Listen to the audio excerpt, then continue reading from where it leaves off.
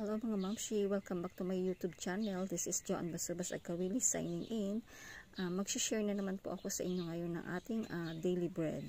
Ayan po, sana po meron na naman pong may iiwan sa inyong puso't isipan sa aking babasahin ngayon sa inyo na food for the soul. So kailangan nyo pong limiin, intindihin, and then mag-reflect po kayo kung ano po yung isang word na naiwan po sa inyong puso at isip. And then pwede pong makiusap na kahit mag-comment lang po kayo ng amen kapag may naintindihan po kayo, or mag-add po kayo ng inyong thoughts sa baba.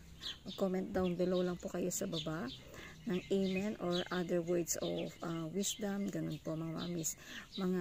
Pwede rin po kayo mag-comment ng inyong mga personal experience. Ganun po about God, ganun.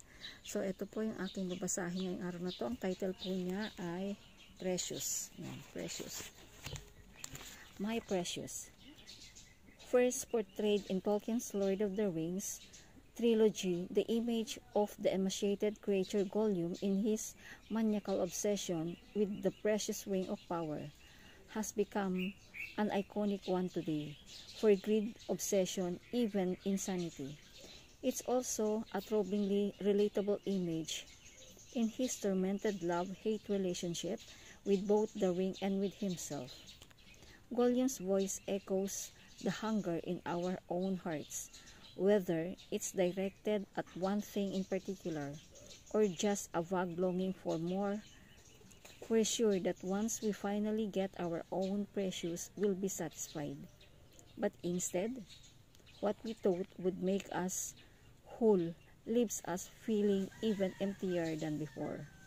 There's a better way to live, as David expresses in Psalm 16, when the longings in our hearts threaten to send us on that desperate, futile quest for satisfaction.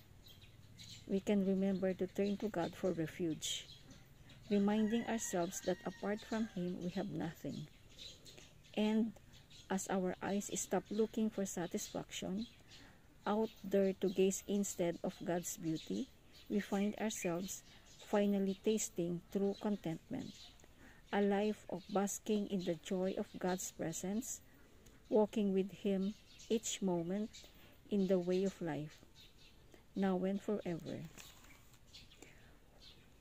What's the thing you often turn to for satisfaction when you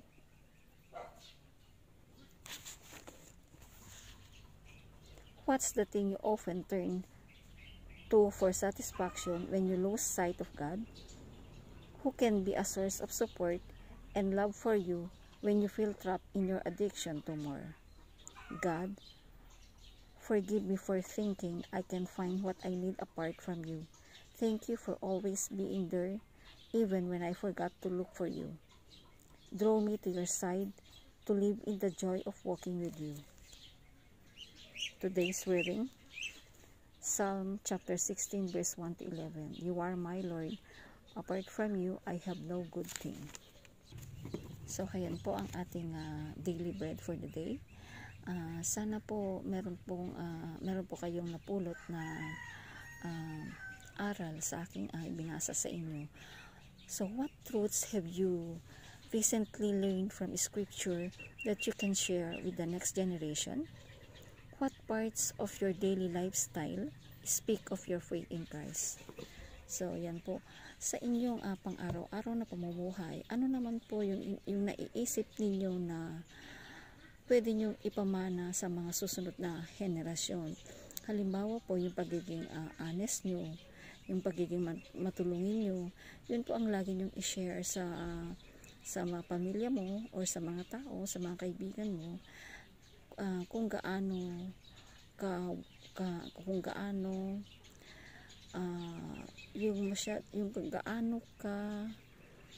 gaano katatag ang pananalig mo sa Diyos. Ganun. Yung mga patunay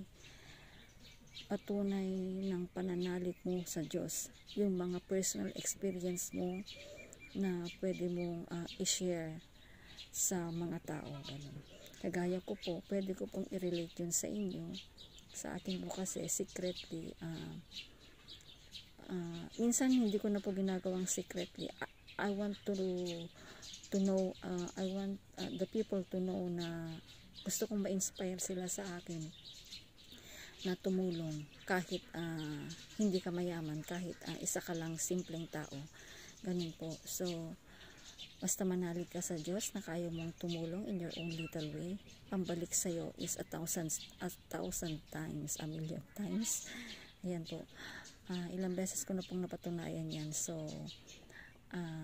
totoo po yun, totoo. Basta po open ka na tumulong, with faith in you, all things are possible. Yan.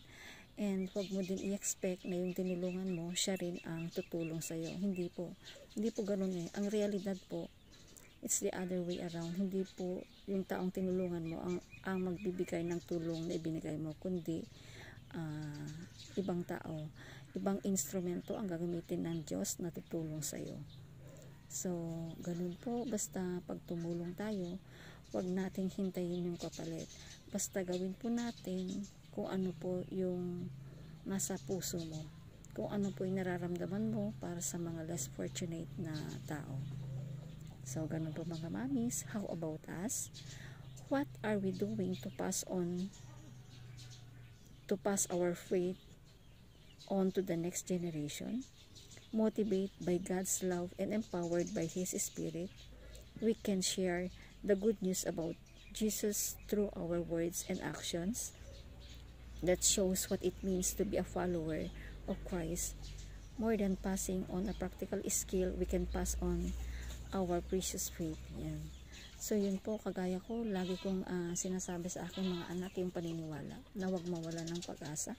Though minsan isa lang po tayong normal na tao na naaapektuhan, pero ang huwag nating tanggalin ay yung palaging ma-cleanse tayo, cleanse our heart and our soul. Yun po kasi ang lagi kong pinagdadasal. Kung yung pong meron akong nararamdaman na galit or bitterness sa aking puso, ang aking pinagdadasal lamang ay sana i-cleanse ako ng Diyos, and afterwards, after a minute or an hour, mawawala na po yung galit sa puso. Basta po isipin natin na hindi tayo makakamove sa isang bagay kung hindi po tayo magpapatawad. So, palagi nating dalhin sa ating puso ang pagpapatawad sa anumang mga pangyayari sa ating buhay. So yun mga mamis, I hope na inspire ko na naman po kayo ngayong araw na to sa aking konting masishare sa inyo. At sana po, please po, pa-comment naman po ako sa baba, kahit amen lang po, para po makapag-interact naman po tayo mga mamis. So thank you for watching mga mamis. Sa mga hindi pa po nakasubscribe sa channel ko, pa-subscribe na po, pa-pindot na po yung icon sa baba, and then para ma-notify po kayo sa aking mga upcoming videos. Thank you mga mamis. Keep safe mga mamis. Don't forget to bring with you your sanitizer, and then face mask, face shield, and social distancing po tayo palagi. Lagi po tayong mag-ingat. Hindi pa rin po totally naaalis ang pandemic na to. So, marami pa po kasi ang cases natin, kaya kailangan ingat pa rin po tayo. Thank you mga mamis. God bless. I love you. This is Joan Basubas Agkawili signing out. Bye-bye.